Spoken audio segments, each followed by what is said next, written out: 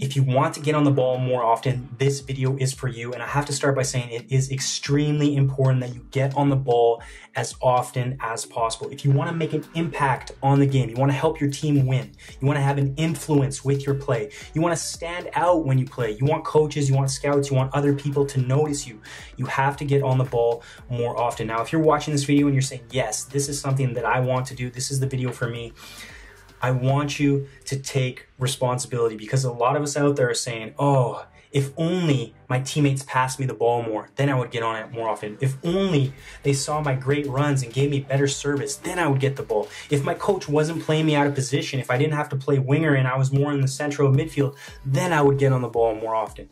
There may be some truth to these statements, but the reality is these are just excuses that are holding you back from getting on the ball more often. So let's move forward. But before we do, I have to say that it doesn't matter how many of my videos you watch. If you don't take the ideas and implement them, you will not improve. Some players are out there, they're saying, I've watched all your videos and I'm not getting better. It doesn't matter how many videos you watch. What matters is the ideas that you take from these videos and implement them into your practices and games. So in your next game or your next practice, I want you to honestly ask yourself, did I do the things that he talked about in this video to get myself on the ball more often? I promise if you make these efforts, you will see the results.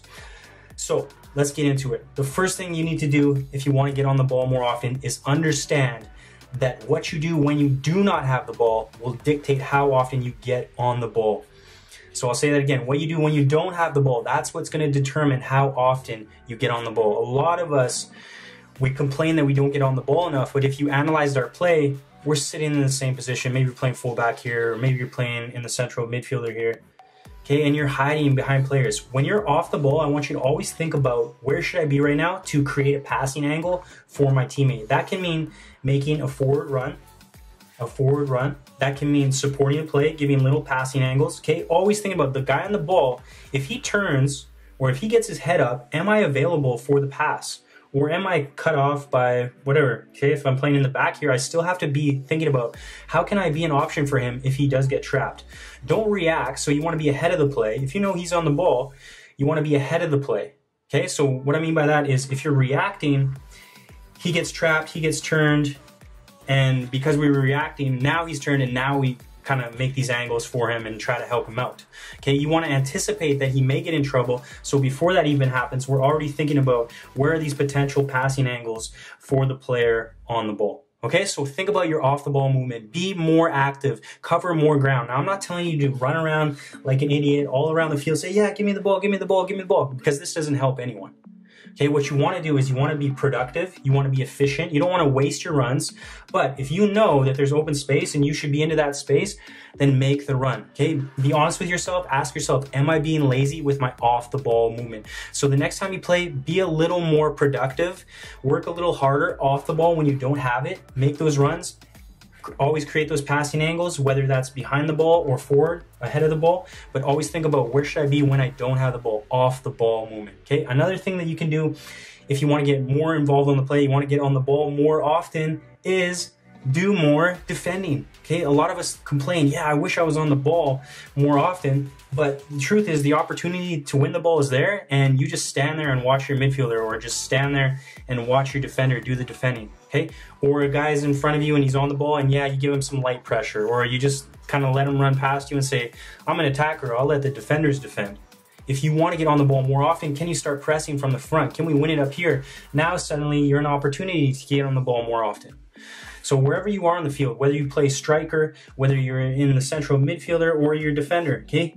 Defending is a great opportunity for you to win the ball back for your team and get on the ball more often. I promise you, if you put more effort into your defending, the next time you play, think about how many passes can I intercept? How many tackles can I make? How many times can I nick the ball? How many times can I force my opponent to give up possession and make a mistake? Then you'll get more involved in the play. Everyone thinks about, oh, I had 5 shots, or I scored 2 goals, I made 1 assist. Okay, but how many tackles did you make? How did you influence the game defensively as well as offensively, even if you are an attacking player? Okay, so think about adding some defending to your game. It's going to get you on the ball more often. Another thing I want to say is, if you like this content, check out the Soccer Success Planner. You can download it for free. There's a link in the description below. And for advanced training, check out the Online Soccer Academy. If you get on the ball and then you lose the ball. I've talked about this before. It's so important because it happens all the time. I still do this, and players do this every time you play. You may have to admit to this yourself. Let's say you're this red player here and you took too long in the midfield and you lost possession of the ball and you made a mistake, or the ball came to you and you had a bad first touch and it bounced off and you made a mistake. Most players in this situation, after they make that mistake, what happens? They don't want the ball anymore. They won't admit that, but they don't want the ball anymore. So when it is time to receive a pass, maybe in a tight area, they really don't want it. So maybe they don't make the run into that space. Or when they do, they're hesitant and they're already thinking about getting tackled. Or in the attacking third, okay, a pass was played and they missed a chance. So the next time that opportunity comes, they don't make the run because they're scared they're gonna get it again and miss the chance again.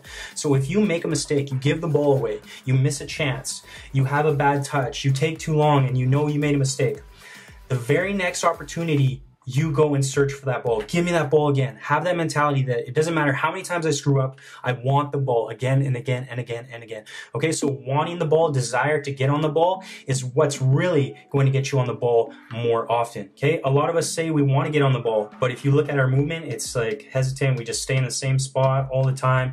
After we do make that mistake, now suddenly we don't want it. If we do get it, we're just making simple passes rather than being direct, being productive, being confident with our play. Okay, so you have to have the ability to shake off mistakes quickly, especially if you want to be a top level player. So if you make a mistake, you miss a chance, you give the ball away, as soon as that happens, that next opportunity, you go hunting for that ball. Give me that ball. So you want the ball, you're going to get on the ball more with your mentality, with your attitude, and also your off the ball movement as well as your defending. Thanks for watching this video. If you found it helpful, please remember to give me a like, a thumbs up, share this video on social media, subscribe if you want to watch more videos, hit that bell notification, and please remember, it doesn't matter how many videos you watch. What matters is how many ideas you take and implement into your own game. If you like this content, check out the Soccer Success Planner. You can download it for free. There's a link in the description below. And for advanced training, check out the Online Soccer Academy.